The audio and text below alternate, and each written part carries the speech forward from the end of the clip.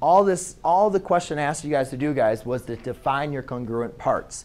And we're going to do more of these coming up because I noticed a lot of people were still labeling triangles, all right, and not labeling them in the same and with their congruent parts in order.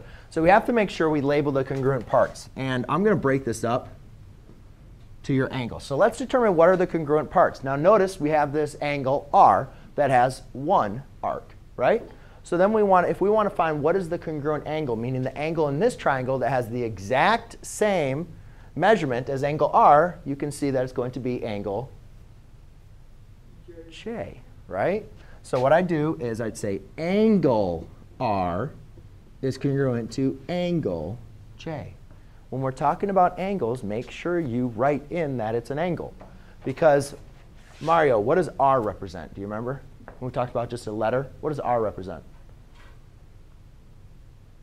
This represents angle J. What does just R represent? Do you remember? It's like one of the first things we learned.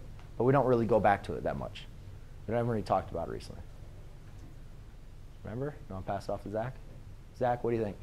Point. A point, right? We haven't really investigated so much more into points. But yeah, just a regular letter means a point, all right?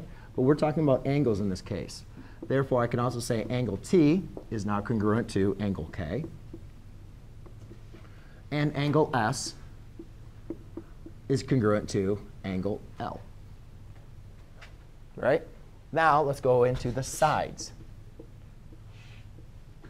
OK? So if I'm going to label the sides, now we do the same thing, but with the tick marks. So I can say angle TS, all right? I'm sorry, side TS. But this is where it gets very important. And actually, I didn't check all of your answers. So you guys are going to want to be very careful with this. If I say congruent to angle TS, there's only one way to write that is correct. Either KL or TS is congruent to LK. Jessica, which one do you think is correct? Answer A or answer B? There's only one of them that's correct. And I'm not going to ask you to say which one's right or which one or why, but just what do you think which one's correct and which one's wrong? Which one's right? Which one's wrong? B. B, OK. Kylie, why do you think B is incorrect? Because she is correct. This is not the right way to write it. Yep. Sorry, I wanted to say Kylie. I don't know why. Because TS is congruent because of the little angle. TS like KL is congruent because of the Yeah. angle. T is congruent to K, and S is congruent to L. So AJ, do you see how they go in the same order? Because it's very important for you to understand that the T is congruent to K, and S is congruent to L. So when you're writing your lines, or even writing your triangles, make sure you go in by their congruent parts.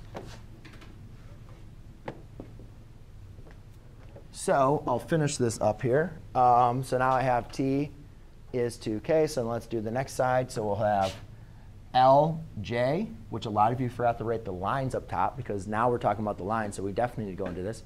So LJ is congruent to SR. And then finally, we can do JK. JK is congruent to RT. And guys, there's multiple ways to say that these triangles are congruent. But if we want to do a final one, we'd say triangle. And I'll go in angles that are RTS is congruent to triangle JKL. All right? Make sure, again, guys, you label everything with corresponding parts. And if you're talking about an angle, use the angle symbol. If you're talking about a side, use the lines. And if you're talking about a triangle, make sure you draw the triangle symbol. All right? Very small little things that we got to make sure we're on the same page with.